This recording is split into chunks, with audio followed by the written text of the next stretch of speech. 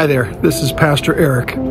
Today is Monday, the day after Palm Sunday, and we read in Scripture that it was on this day that Jesus entered into the temple and he drove out the money collectors. He turned over the tables and he got upset with them. He said, "This is a house of prayer, not a den of robbers." I wonder what your thoughts are about how you take care of the temple of God.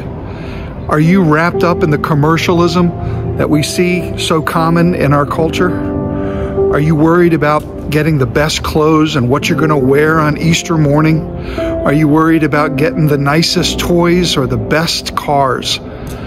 Are we wrapped up in the buying and the selling of goods instead of prayer, instead of worship? What's your priority? Jesus was making the statement that as he has entered into Jerusalem as the king, he was setting a priority on what worship is and who God is. As we as Christians, as we are the temples of God, we need to take the same care.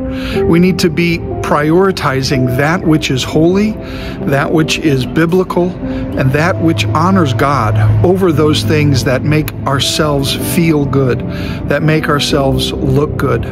So today, I hope that you will continue this journey as we walk together as a church family through this week, this Holy Week, until we reach that great Sunday morning of Resurrection Day. God bless you.